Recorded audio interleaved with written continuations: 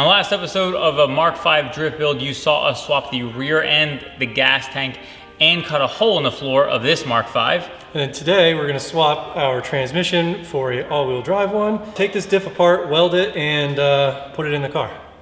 This is a Haldex unit, or a differential and Haldex unit. We are gonna be disassembling this to weld it together, because welding a diff makes it more drifty. We're gonna drain this bad boy. First, we're gonna start. I wouldn't hit those at the impact. Why? Because it's rusty and shit. It's gonna, fine, do it. I would like to live on the edge. Do it. Full speed ahead. I mean, I wouldn't do that. All right. That's exactly what I didn't want to. I didn't think it was gonna break loose anyway. Yeah, it's a circle now. That's why I didn't want to do that. So what you're saying is Paul was impatient, and because of that, we now have more work to do. That's how it's done. but now we don't have another bolt to put back in it. I mean, these things shouldn't go back in anyway. These things are f***ing terrible. This oil really does look great though. The rest of the differential doesn't, but that's good that the oil does. It's what's on the inside that counts. It is what's on the inside that counts. You gonna hit it with an impact? Hitting anybody creates an impact. Nice and black. See, that's what dark oil looks like. Because this came from a Passat, it's pretty likely that this Haldex was almost never serviced. I don't know. Why don't you use the closed end? Because I don't think it's gonna fit. I was right. It's not that big of a deal. We have to replace it. There we go. So is this what you replace when you want to do some modding? When you want to do some skirt, skeet, skirt. Hey, chill. Yeah, I don't need to get hit in the face with a Is this dirty? It's cleanish. I wiped it off. Oh, it that's is. the wrong one. That's the wrong one. Dirty. It's dirtier now. You made it dirtier than it was. Electrical connectors can be, there it is. It can be a pain in the ass when you're dealing with dirty electrical connectors. You just walk it up. Keep walking it up. It doesn't feel like it's on a dowel pin. It's for sure. There's a dowel right here. It feels like it's this axle flange because this is all the way up. Okay. Yeah, well, now there's a puddle of fluid on the floor. So we're gonna make a special tool to remove these axle flanges. 20 minutes later. There is a special tool that Volkswagen makes for this, but it essentially is going to be the same thing that we're making. It's just a plate with holes in it. Well, it's not that precise. He's just kind of eyeing it up and then drilling holes. Only 2 weeks left. Exclusively at shopdap.com? No, you cannot buy this. Exclusively only to us. Most people who are capable of doing what we're about to do would just do what we're doing.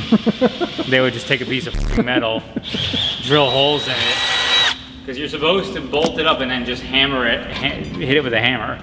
I see. So we're not talking about rocket science here. My wife was like, "Oh, I think it was a peach tree." I was like, "No." I was like, "We're not gonna have a peach tree in our house." She's like, "Why?" I'm like, "What do you think is gonna happen to all the peaches? They're gonna rot and they're gonna fall on the ground.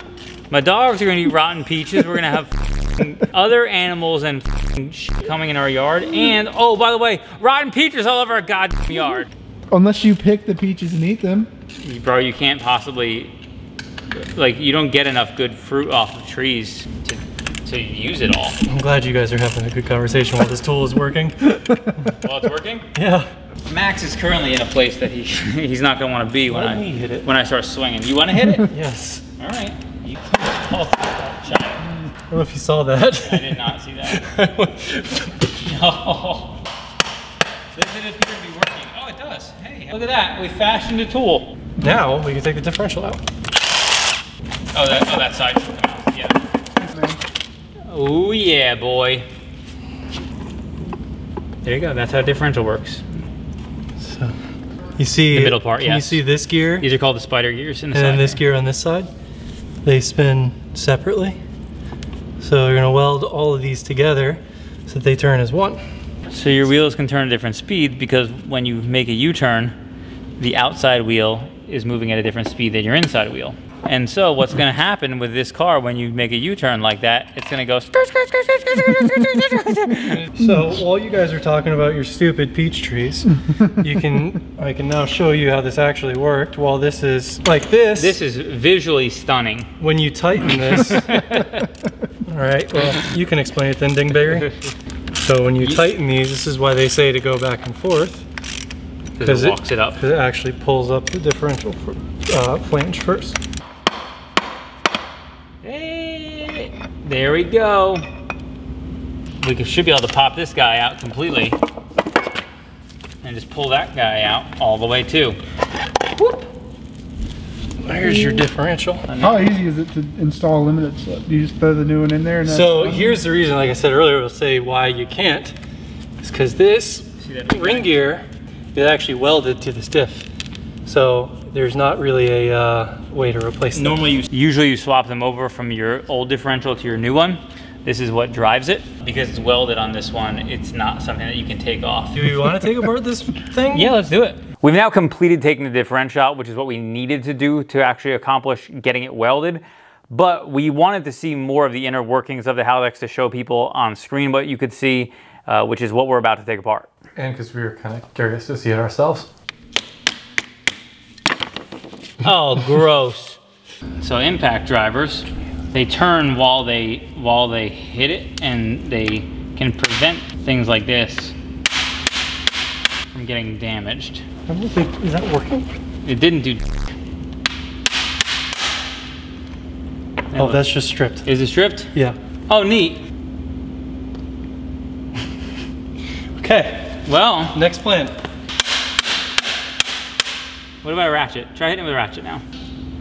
Okay. Because it's probably a thread lock bolt. This is not often disassembled. Ooh, that's awfully goopy. But that's not a normal bolt. It's a control valve. It's probably not something we need to disassemble. I'm pretty sure he's right about that. But hey, we want to see how all this works, right? So. Yep. Hey, I don't know if you know this, but this is heavy, so if you'd like to get the f out of my way. I do know, because you wanted me to Maybe we need the hammer. Look at that guy. Yes. This is where your drive shaft attaches to. And you see it spins this cylinder on the back here. This is the clutch pack. Inside here you can see in these holes there's a series of clutches that connects to this, and that connects to this shaft in here when the clutches are engaged. That turns this pinion gear, and that is what turns the differential, which turns those, which turns the axles, which turns the wheels. You just cut to a shot of. Which makes you go skirt, skirt. Cut to a shot of how Haldex works. We explained it in about 3 seconds as opposed to. Appears to be broken. Okay. Oh, well that's that. That's neat. So we're gonna get this diff welded up, and before that, let's take a look inside. So they've cut custom plates here for this to weld in place. Some people might actually weld a diff to try to weld these spider gears together. For strength to properly hold up, you do wanna put plates like this in there. Otherwise, the welds could break, and then you really have a lot of trouble with metal pieces jumping around inside there.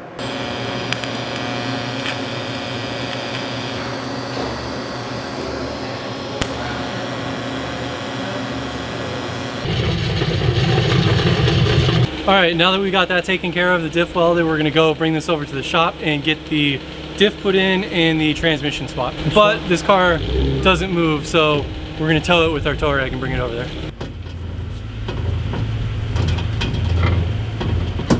All right, we're in. I think our folding mirror on the other side is broken. There you go. Oh, come on. There you go.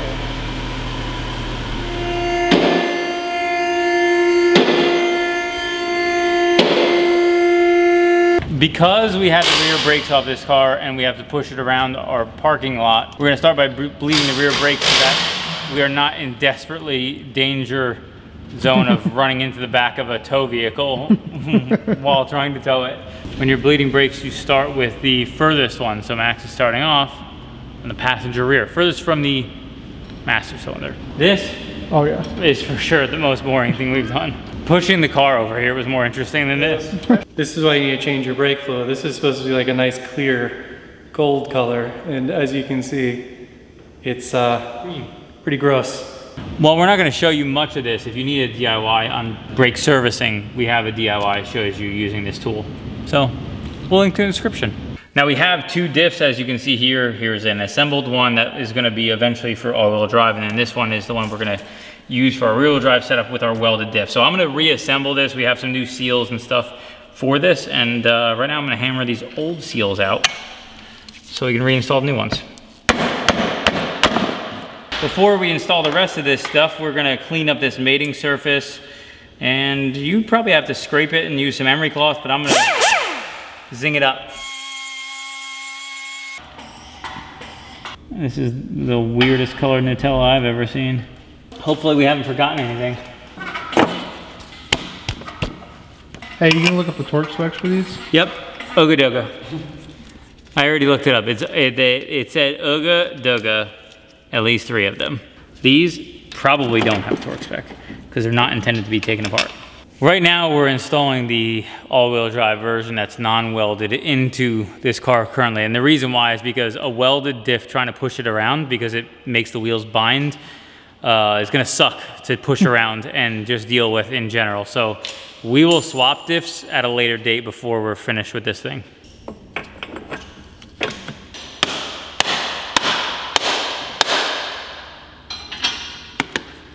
So this, I had to undo the upper control arm here so we can swing this in because this doesn't fit, but now that the control arm's out, we can kind of pull it out and get it in. Now our axle's in, wow. Wow. Wow. Wow. So now we're gonna install these 034 subframe bushings in the subframe that we're actually using. Since we installed them in the aluminum one and then decided that wasn't gonna work for reasons.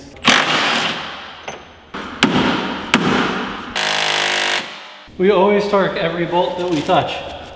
Just off camera, you guys aren't interested in that. So, subframe bushings. Complete. Installed. Thanks, 034. All right, before we can go ahead and put our transmission in, we need to take this sway bar from the R32. It's got a little bit of a downward dip here to clear the transfer case. So we'll need to swap this with the one that's in the GTI. The headlight leveling sensor is in the way, so we're gonna go ahead and take care of that real quick. Here it is. Oh my God. Hey, there you go, man. Front sway bar. Right now we got our engine brace on and we are hooking this thing up. Since we're gonna take the transmission mount off, this is gonna keep the engine from falling out. We haven't talked about it in detail yet, but the transmission we're using for this build is a Mark 1 Audi TT 225 all-wheel drive transmission. The reason we can't use something from like the R32 is they came with the VR6, and VWs use the same bolt pattern for their transmissions on all their 4-cylinder engines, but these 6-cylinder engines actually use a different bolt pattern. So we couldn't go with something from the R32. We could use a Golf R transmission or Mark 6 or Mark 7, and that would be an option for a manual swap as well on this. Is the new trans using the same engine mount? Good call. I don't know. Huh? I actually don't know. You know what, Nathan? It's a good question that we'll find the answer to. There's a bunch of questions we have to answer when we get the trans or attempt to put the trans in. Most notably, will the transmission drive shaft portion that goes to the rear all-wheel drive module clear the turbo? So we might not even be getting this trans significantly in. We may have to take the turbo off to actually put it in. His car is pretty modified, so a lot of the factory stuff you got to take off, like all this battery tray and all this other airbox and all the other that's in here, we don't have to mess with. So, you know, it's like a handful of bolts and some brackets, and plus the shifter cables we took off because we bent the shifter cable that we had to replace. You know, so this part of the transmission is for the all-wheel drive module, which goes back to the drive shaft back here, and this goes to the axle on the passenger side. So his turbo hangs down pretty low because this doesn't exist on that car. So it's possible that this could interfere with the turbo mounting, in which case he needs to get a new exhaust manifold.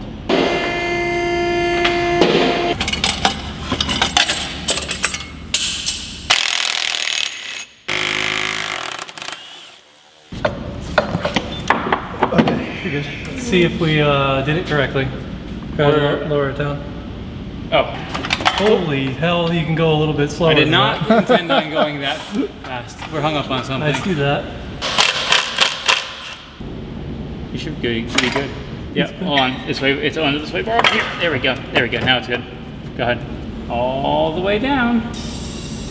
All right, so what I'm about to do is draw a hole, all the holes of all the screws that we take out of this transmission, and then you run them through to make sure that every screw goes back in the appropriate place. So, pretty easy.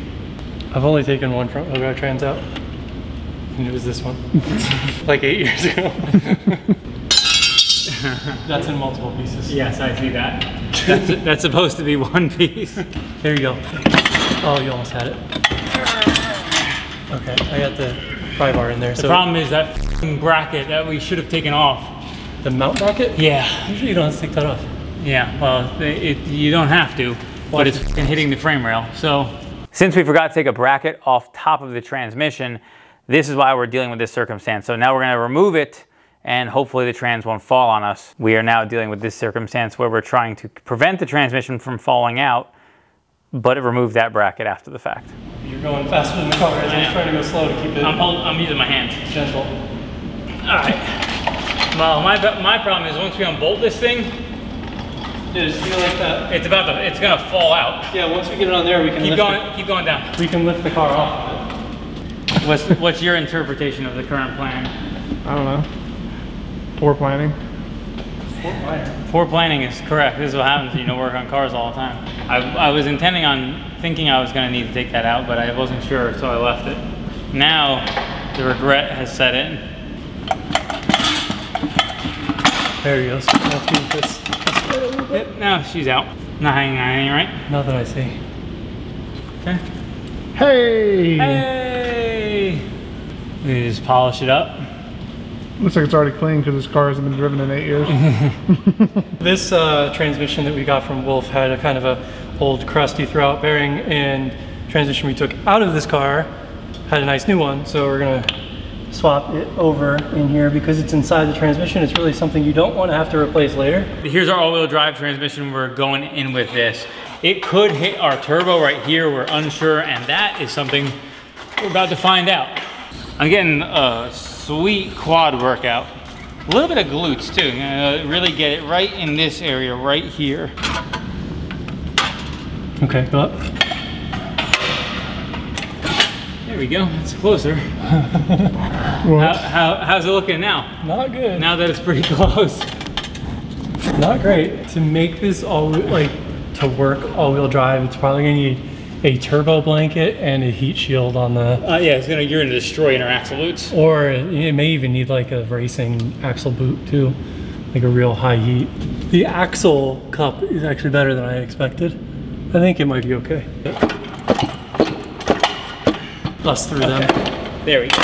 Now the back, that feels way better, and the back needs to kick up and then go up and then wiggle it like this, and then kind of wiggle it like that, side to side. But it's not doing it. Because that's right there when you're doing that, it's binding on a block. I think you just got it. Definitely not. Kind of seems like maybe. It does seem like I got it in. Yeah, I'm pretty sure it's in. All right, so then, okay, yes it is. Your face looks, you got marks all over it. I like to thank the little 7-pound, 8-ounce baby Jesus. He was a man, he had a beard. Look, I like the baby version the best, do you hear me? This will actually, it will be okay. You had some serious problems with your... It's gonna heat up the transfer case. Yeah. It's gonna warm that axle up just a touch. That's really convenient how that just kind of worked out. What's that? That we don't have to custom make a bunch more stuff. Yeah. Well, let's get the bolts in. Yeah. We're not out of the woods yet. My left shoulder blade it's all tired out, tuckered out. So most of these all-wheel drive transes are a little bit of a pain in the ass because that transfer case portion that hangs over the back of the block. Plus, we don't do transes every day or ever, so you know that too. So we're done though. So this is moving forward. It does look like the transmission does clear the turbo, although there's going to be some boost pipes that are probably going to need to be modified and reclock the turbo, and some heat shielding to make sure it doesn't torch the overheat the transmission fluid, and then also maybe something around the inner CV joint might need to be protected so that the heat doesn't burn that thing up. Once all the transmission stuff was worked out and we knew it would work, we needed to get stub axles for the car. We'll explain what that is in a little bit. We are gonna get some axles so we can make some stub axles. So we're taking stub axles from a junkyard, we're taking axles, and we're hoping to find something without an engine in it, so we have to do this minimal amount of work. Oh hey, there's an axle, it's cut in half. That'll work. That will work. That'll work perfectly. Where? It'll take up less space too. Is it a 12 point or 6 point? It doesn't even have the bolt in it. Does it not? Just pull that out. Can you just pull it? Well, that was hard. Wow, we brought all these tools and that's all we needed to do. All right, now is the other one like that too? I hope so. We can just assume that this thing needs an engine. Hanging by the heater core seems like a lot of work to cut through that solid. Yeah, but they don't have triple squares, dude. There's a CC right there too. How about that? Why are there so many CCs? Because they jump timing. Here we go. All right. Now it needs a knife.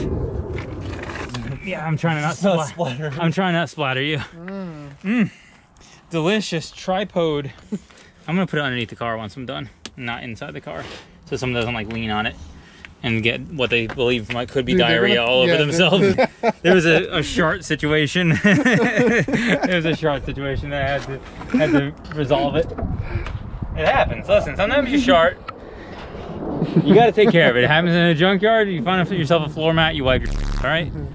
That's the way it goes. It was like 1,000 times quicker and easier than I was expecting.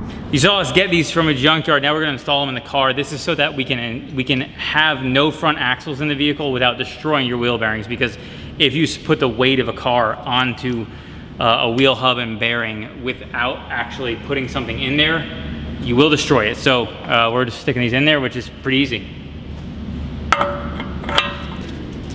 Obviously, because we're making a drift car with this, or starting to, we don't need front axles, which is part of our purpose. All right, so this thing is going to be kind of a pain to put in. This has the Tyrolsport Dead Set Kit. As you see, these holes are quite a bit bigger than the bolt that usually goes in there. It goes down in that so that there's no play for the bolt. It's an exact fit. That slop in there is usually what allows you to put it on there pretty easy. Without that, it is definitely a pain. So let's deal with that. The reason why the head slop is intentional from the factory is to allow for proper alignment of the front end. So this locks everything down, something especially if you're doing aggressive driving and stuff like that, aggressive braking, aggressive acceleration and cornering, that subframe will start to shift around a little bit. So the purpose of this is to prevent that movement, even though from the factory it was intended to be that way.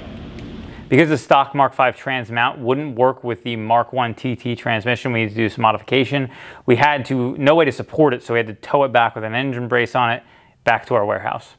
So one thing we need to modify that, because we're using the 1.8T trans out of a Mark I TT, is going to be our brackets that actually mount the transmission. So this is the original GTI one that bolts to the top of the transmission. As you can see, this is the other one for the trans we put in the car. You can see the size of it's not going to work. The shape's slightly different, but most importantly, you can see here, this is where the motor mount actually bolts to it. So this one goes like this, like so, and that one, not going to work, has a hump here. So we got to machine off, have this milled off, and then we're going to box this in with a plate. The trans that's in this car needs this specific setup. Here's the modified 1.8T Audi TT transmission bracket, and we can then use our Mark V transmission mount to the body of the vehicle. Now we're going to be installing a lot of these parts from 034 Motorsport. They worked with us on this build. First thing is going to be our rear sway bar. We're also going to be installing these rear control arms. These are the uppers. The sway bar is something that gives us a better overall handling of the vehicle. It's a stiffer sway bar than the stock one. The control arms give us adjustability of camber, where the factory ones don't have that option. These are going to be able to have the adjustability here. This threaded portion allows us to make that adjustment in the vehicle. And to go with that rear sway bar that we got from 034, we've got adjustable rear end links. So these will go on here. And the sway bar is adjustable in multiple positions. These will let you kind of dial it in so you don't have any preload on your sway bar, as well as don't have any rubber bushings or anything in here for deflection. Then we've got the front end links to go with our R32 bar that we already installed. Those are also adjustable to give you any sort of clearance and make sure you don't have any preload on that bar. Let's get these on the car. All right, so we're pumping this up. We're installing our welded diff. We didn't originally install this in the car because we thought we were gonna have to push this thing around a bunch, and doing so with a welded diff is a pain. So to save ourselves some trouble, we swapped it out, and now we're just gotta throw this back in.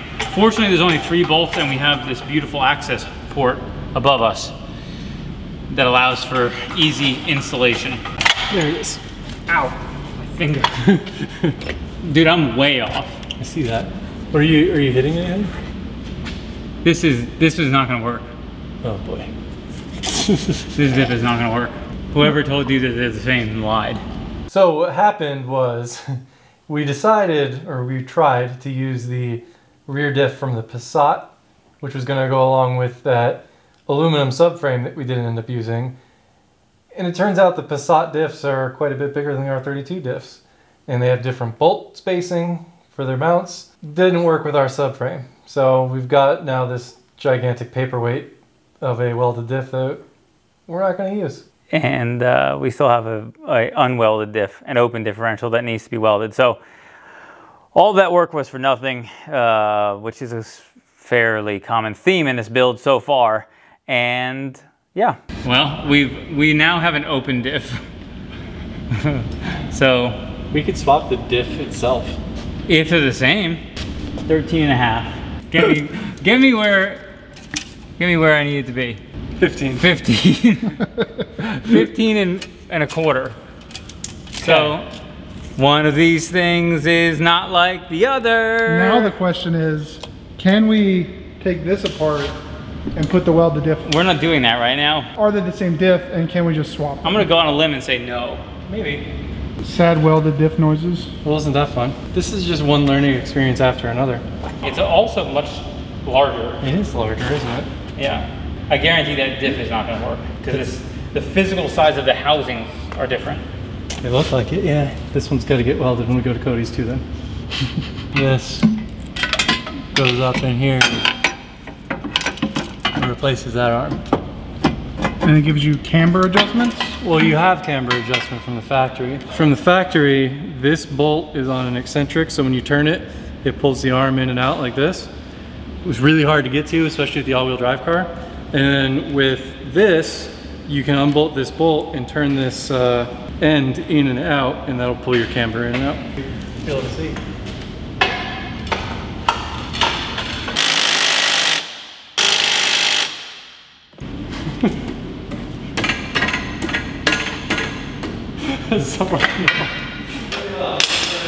Are you even a technician? No, I'm not a technician. I'm a used-to-be technician. I have now almost owned the shop as long as I was a tech. Dropping everything. I just know things, okay, guys? I know things and I teach people things. That's what I do.